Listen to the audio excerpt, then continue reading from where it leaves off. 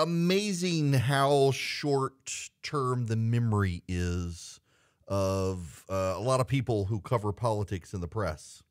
There's an article in Politico today. It comes as there's a number of polls that show DeSantis and Trump's tied for Republican support. One, though, has Trump up like 45%, DeSantis at 28%. Fox News has highlighted that one. There's the WPA intelligence poll that has DeSantis at 45 and Trump below that. They're bouncing all around. The early states are really what matters in the grassroots stuff. But David Siders and Meredith McGraw have this story in Politico. The question, just how big is the always Trump component of the Republican Party?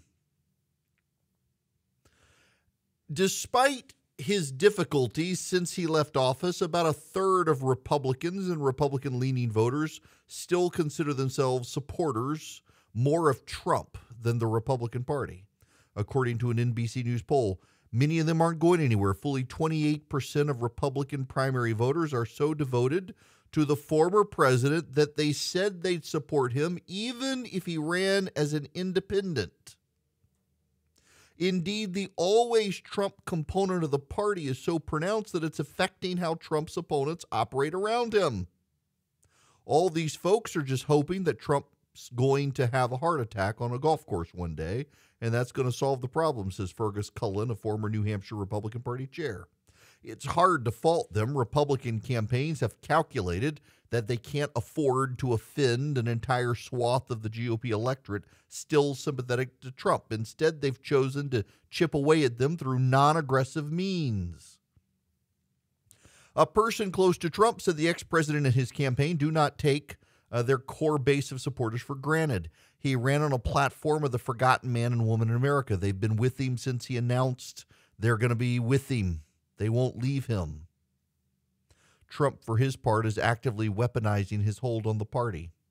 While Ronna McDaniel, chair of the RNC, said Sunday participants in the first primary had to sign a pledge to support the eventual nominee, Trump balked at the idea, saying it'd depend on the nominee. Even if Trump did sign the pledge, Republicans know there'd be no holding him to it. There's one reason few Republicans are going after Trump directly, even if Mike Pence, Trump's former vice president, insists we'll have a better choice. What they're so afraid of is him being out of the tent, shooting in, said Sarah Longwell, the Republican political strategist and Bulwark publisher who became a vocal supporter of Biden's in 2020. The threat is all the more puzzling why people aren't taking him on early, trying to chip away at the always Trump. It may be impossible. How much Trump will benefit from an expected large primary field has been a source of intensifying debate. You know what? I think this gets it a little wrong. These are fine reporters, but I think they get it somewhat wrong. They miss an important detail. And in missing that important detail, I think it largely prevents us from getting a clear view of what's going to happen moving forward. The number, by the way, the number is 21. You see, the polling shows that about 28 to 30%. 28 to 30% of the base of the GOP is always and forever Donald Trump and whatever Donald Trump says. I think the number you actually have to look at is 21.8, and the strategy you have to look at is 73.7. You're like, Erickson? What the hell are you talking about? Well, 21.8. Really, we should probably go with 25.2. That's the percentage of the vote that went to the anti-Brian Kemp faction. 25.2. David Perdue got 21.8%. Candace Taylor, 3.4%. And actually, if we want to do it precisely, David Perdue got 21.8%. Candace Taylor got 3.4%. Catherine Davis got 0.8%. Somebody named Tom Williams got 0.3%. So that's 26.3%. 26.3%. Brian Kemp won with 73.7% of the vote. Brian Kemp won with 73.7% of the vote. Interestingly enough, if you look at this, if you look at the 26.3%, that's very close. That's even closer than what I originally went with. If 28% of the Republican base nationwide is always and forever Donald Trump and no one else, and you got 26.3% in Georgia, which is pretty overall indicative of the nation. Georgia, as a microcosm of the nation, is pretty relevant in the urban-rural, the black-white, the suburban, the moderate Republicans, the centrist Republicans, the mainstream Republicans, the establishment Republicans, the Trump Republicans. They're all kind of represented there. And I don't think it's a coincidence. You get 26.3%. Which is very close to the nationwide poll after poll after poll shows there's 28% that will always and forever go for Donald Trump. I don't think it's a coincidence that when you add up all of the non-Trump vote, progressively more fringe and hardcore towards Donald Trump, it comes very close in Georgia to being that 28%. It was 26.3%. But Brian Kemp still got 73.7% of the vote. And what did he do? This is the thing that stands out to me. There's so much in the media narrative. So much in the media narrative about, well, they don't want to attack Trump. They don't want to alienate his voters. They're afraid Donald Trump will fire at him. No. They're using the Brian Kemp strategy. Brian Kemp, the governor of Georgia, is the guy who figured out how to navigate this. And when you look at what's happening, Ron DeSantis is using Brian Kemp's strategy. It's not that he's fighting back against Donald Trump. It's that he doesn't have to. What Brian Kemp did in Georgia when Donald Trump attacked him repeatedly would just say, well, I'm not focused on that. I'm focused on all these good things. Or, look, I think President Trump did this right, but praised him when he needed to, and otherwise says, I'm not really focused on this. I'm focused on that, and talked about what he wanted to talk about. He was respectful of the former president, did not throw a punch at the former president, and he still lost 26.3% of the hardcore always Trumpers in the primary, but consolidated everyone else and still won the general election against Stacey Abrams. And a lot of those people did not stay home. A lot of those people, they didn't vote protest Libertarian Party or anything like that. They went and they voted for Brian Kemp against Stacey Abrams. The dynamics will not be exactly the same, but here's the thing a lot of people forget. If Donald Trump gets a single vote in a Republican primary as a candidate on the ballot, not as a write-in, but as a declared candidate, if Donald Trump shows up on the primary ballot for the GOP at all in 2024, more than a third of the states would preclude him.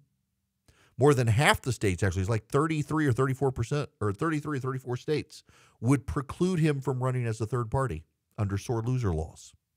You see, in a lot of states, they have this thing called a sore loser law, that if you try for the Republican primary or the Democratic primary and lose, you can't then run as a third party. All these people say, well, Donald Trump, he could run as a third-party candidate. Not if he started in the GOP. If Donald Trump appears on the ballot as a Republican candidate and doesn't get a vote, the sore loser laws are triggered. If he doesn't get the nomination, sore loser laws are triggered. He can't then run as a third party in November. What the Republican candidates are trying to do is not trigger his voters into absolute anger against them. Brian Kemp was the textbook there. You have all these people who you need to understand, like Sarah Longwell and the Bulwark folks, they want a fight. They want DeSantis and Trump to beat the hell out of each other to help Joe Biden. They want Joe Biden reelected. And so they're out there. I saw the Lincoln Project guys, Ron DeSantis, he's not really going to run. He's not going to CPAC. He's scared of Donald Trump. He's not going to run. They're trying to egg him on. They're trying to pick a fight. They're not going to succeed. It's a very juvenile thing they're doing. They're wish casting. Please fight, please punch back. And you know what's going to happen? The national media is going to amplify this when Donald Trump attacks Ron DeSantis. You say, listen to this Donald Trump attack, and DeSantis has said nothing in response. DeSantis isn't saying anything in response right now. He's being the governor of Florida. And it's going to work. It worked for Brian Kemp. 26.3% of the vote went against Brian Kemp in the Republican primary in 2022. David Perdue only got 21.8 of it. Candace Taylor, who's just an extreme fringe of the GOP, got 3.4%. She's the diehards. She's the we will vote third party. We will never vote for Brian Kemp. There was one person who wrote it in Ron DeSantis in the general election, refused to vote for Brian Kemp. And now that woman is attacking Ron DeSantis as not sufficiently MAGA because she's a nutter herself. And it didn't matter. And I don't think it's going to matter then. And I want you to remember what's happening here. I want you to think about this when you hear the media say, we just don't understand why he's not attacking back on Donald Trump. Because the theory in 2016 was you had to punch back. You had to punch back. You had to punch back. And now we know you don't. Donald Trump is now a known commodity. He has been president of the United States. And there are a lot of Republicans who loved him, voted for him twice, and are ready to move on. And all you have to do as a Republican candidate is not get in the gutter with Donald Trump. Just say, I'm not focused on his attack. He can say whatever he wants to say. I'm focused on winning. I'm focused on the economy. I'm focused on crime. Donald Trump is focused on me, but I'm focused on the American people. Some of his base you're never going to get. Frankly, I think some of those people need to go away. They've been traumatized in American politics, and they're angry. And in their anger, they're acting emotionally. They've bought into a cult of personality. And when Trump fades away, they probably will go away. And I actually think it's a good thing for them and their soul. They need to decompress. For everyone else, though, don't forget this. I think it's deeply relevant here that what you're seeing on the campaign trail from Ron DeSantis, from Mike Pence, from Nikki Haley already, from other candidates out there, it's not that they're avoiding Donald Trump. It's not that they are ignoring Donald Trump. It's that there is a strategy, a very successful strategy of how to deal with Donald Trump's attacks. And that strategy comes from Brian Kemp, who deployed it very successfully in Georgia in 2022 against a well-funded Trump-backed primary challenge. And his strategy was to praise the president where it was proper, and otherwise say, I'm not paying attention to his attacks. I'm paying attention to the needs of the voters. And the Trump voters appreciated that he wasn't piling on Trump. And many of them showed up at the polls in the general election and helped him beat Stacey Abrams. It doesn't sound to me like Ron DeSantis is trying to avoid a fight with Donald Trump. It sounds to me like he's fighting the way Brian Kemp fought. And what worked for Kemp will probably work for DeSantis. And all the reporters either forgot it or they don't care to learn it because they are really savoring a fight that's probably not going to come. And by that fight not coming is probably going to help the GOP. A lot of these people have a vested interest in wanting the fight because they think it helps Joe Biden. And watch them hysterically cry when the fight they want doesn't come the way they want it. And the Republicans get elected in 2024.